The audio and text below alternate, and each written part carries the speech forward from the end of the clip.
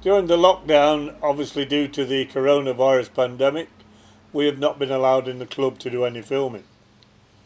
So we've hit on the idea of doing some filming in my back garden and see if we can answer a few of your questions. Hopefully it won't be too long before we get the cue out and pot them, as it says on this mug, which is a present from a neighbour. But there's no guarantee of that. So in the meantime, just to let you know, I haven't gone away. We'll get on with the questions.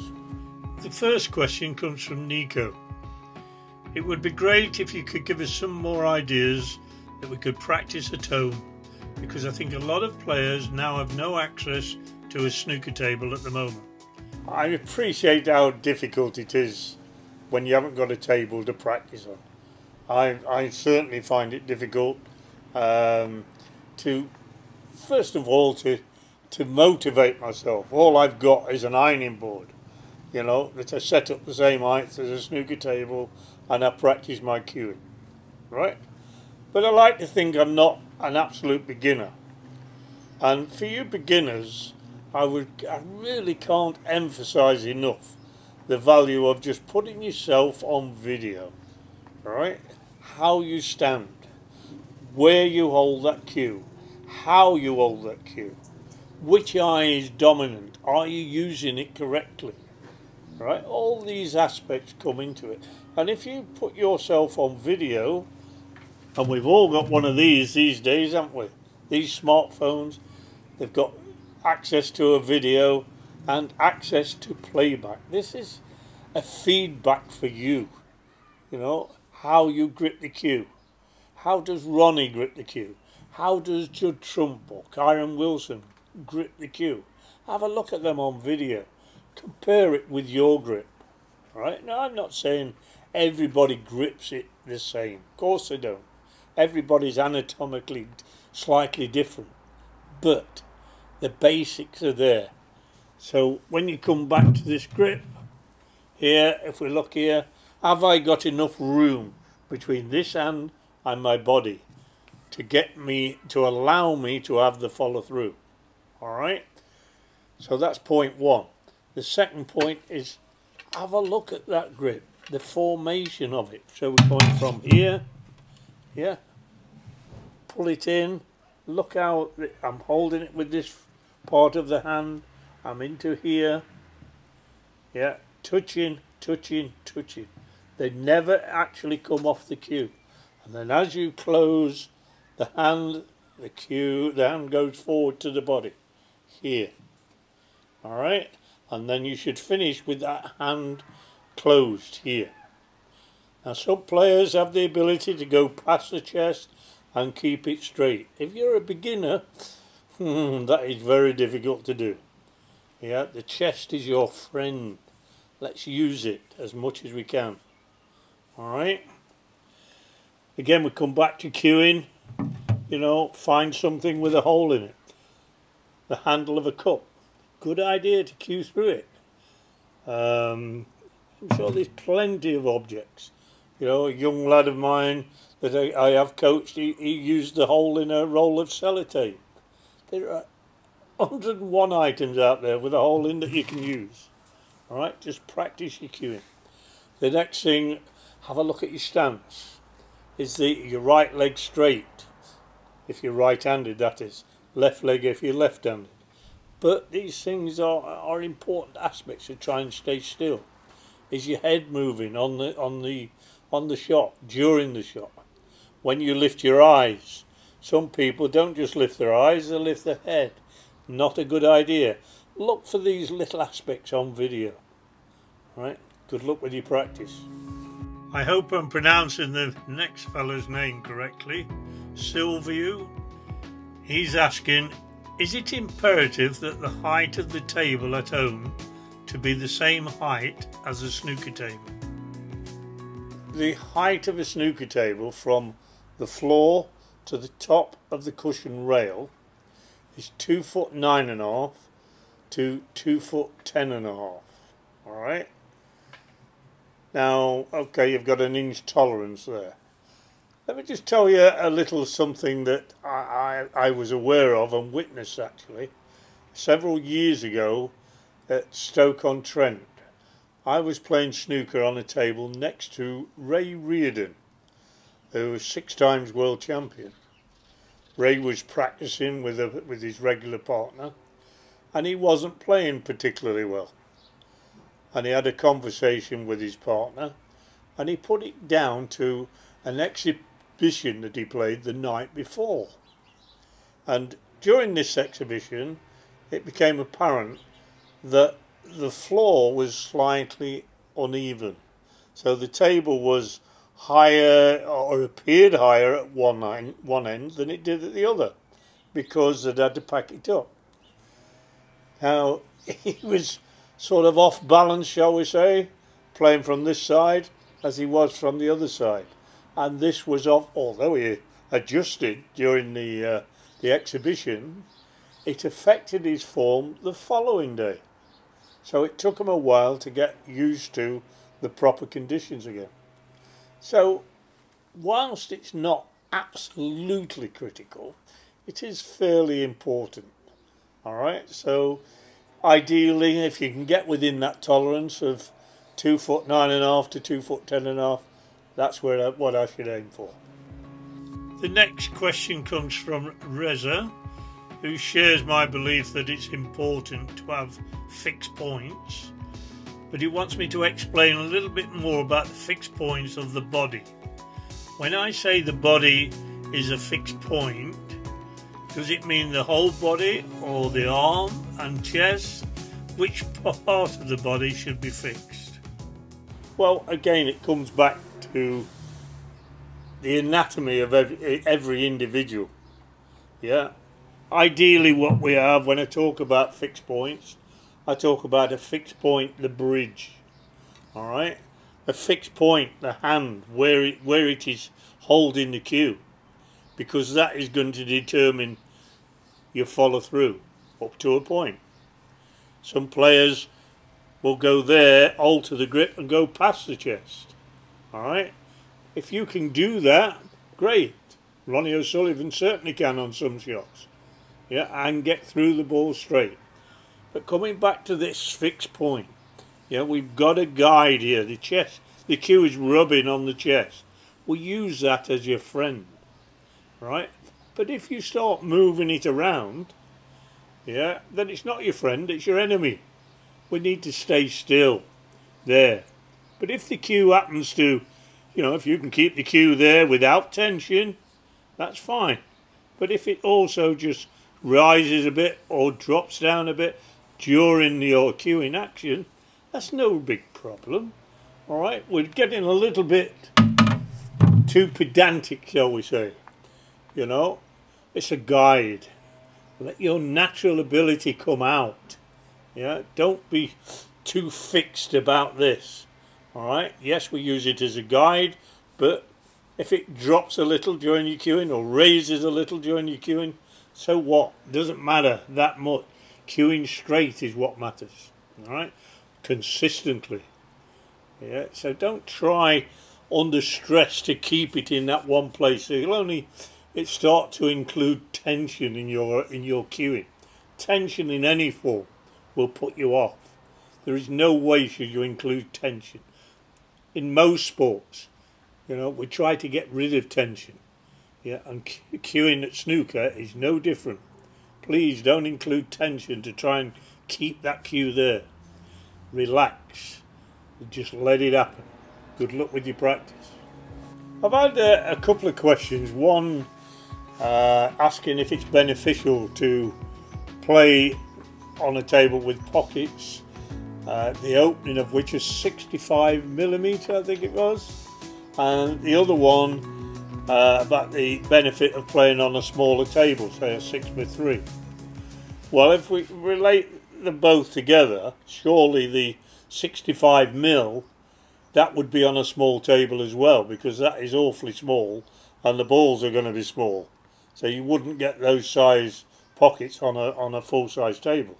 They would only be on a smaller table.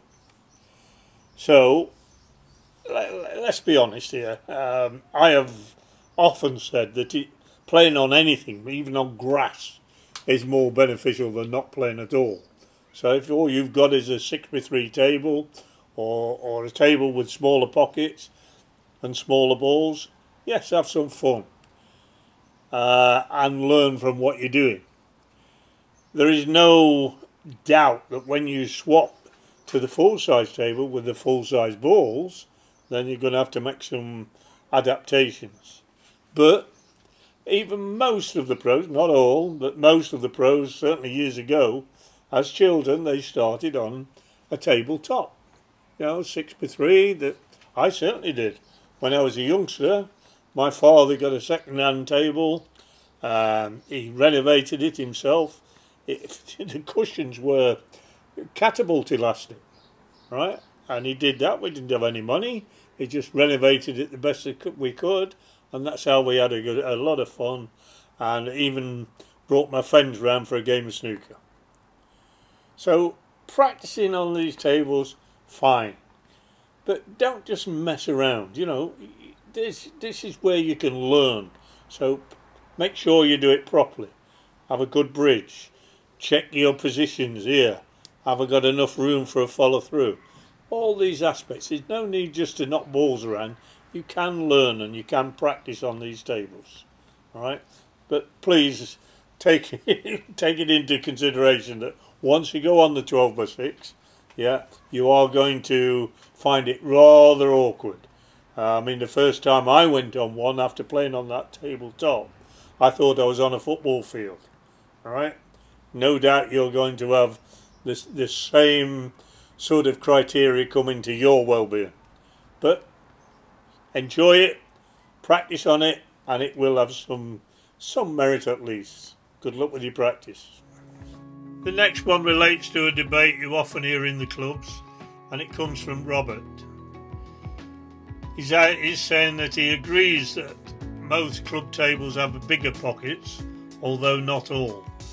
I do think pockets seem bigger than they used to be though, even 5 to 10 years ago. Do I think that the cloths have anything to do with it? I.e., new cloths helping the ball to slide in off the cushion. With club tables, generally being more generous, but not in every case, because some of them are very tight. I've played on some of them. But the authorities have come up with these templates, and whilst they might look as though the pro tables are generous, I can assure you they're not. Now let's go back to what you're seeing on the television.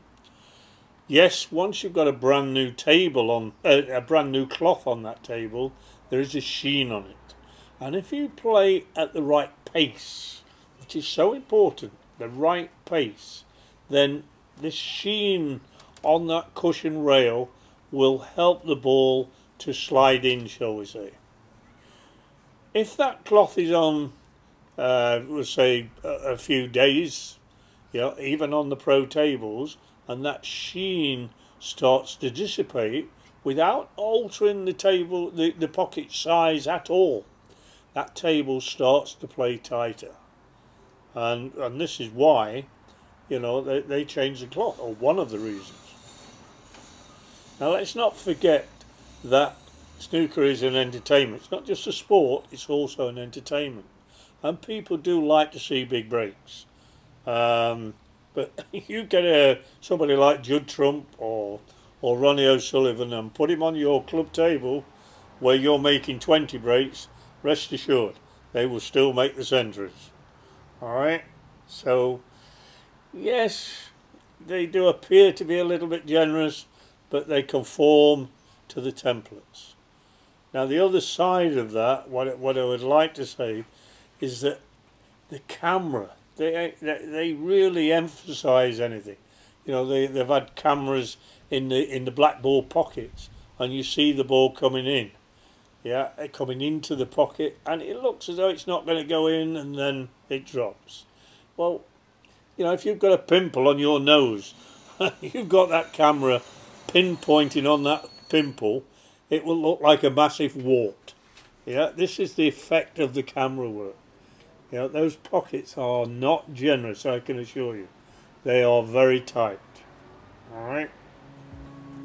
Sefyan goes on to say, is it not good to practice on a medium snooker table rather than the big one? For me, it's no different, because the technique, the cue action and break building I'm working on remains the same.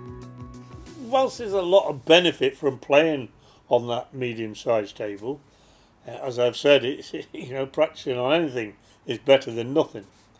But once you get onto the full-size table, the white ball is travelling bigger distances. The object ball is travelling bigger distances. So it examines your technique more. If we look at good long potters in the pro game, such as Sean Murphy, Neil Robertson, Kyron Wilson, fantastic long potters over 11 and 10 foot of distance, but they never get them all.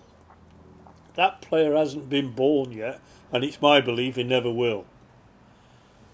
But if you reduce that distance down to 4 and 5 foot, you more or less get 100% of these long pots, if we can call them long pots over that distance. But you see what I'm saying.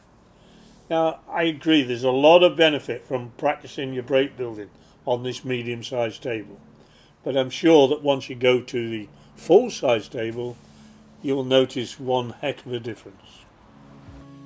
The next question relates to people who are very tall, and this one comes from Reese, who's 6'5", and he was using a 58-inch cue, and he thought that it was a bit short to use as he couldn't get a long backswing, so he's now purchased a cue 60 inches long.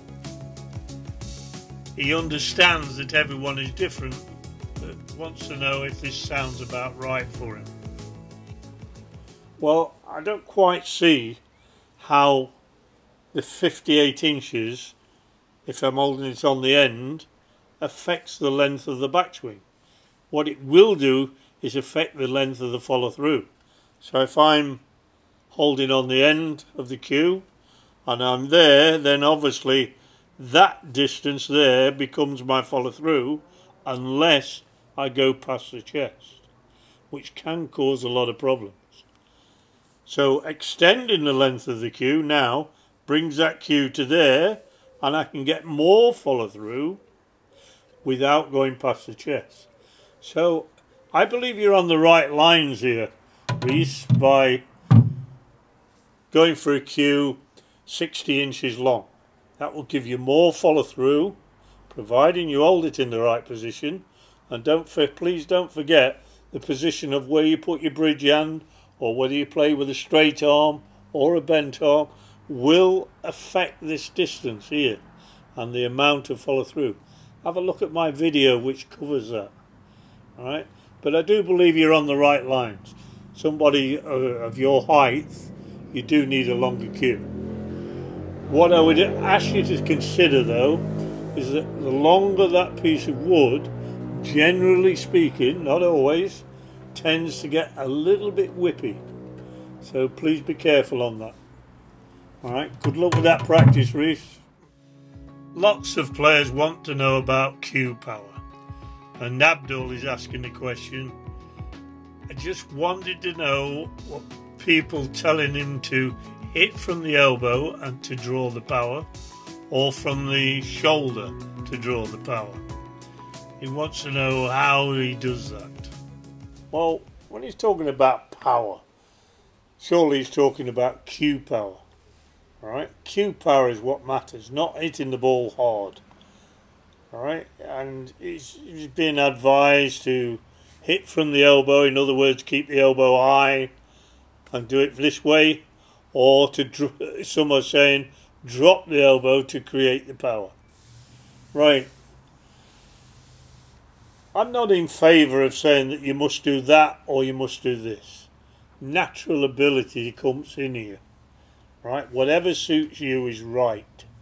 But the one thing you have to do is to allow the cue to do the work. Alright? It's this cue that gives you the power. Right? So if you have a short backswing here and now you try to introduce power, that's muscle action. Right? there's no way will you generate cue power. Yes, you'll hit the ball hard, but that's not cue power. Alright?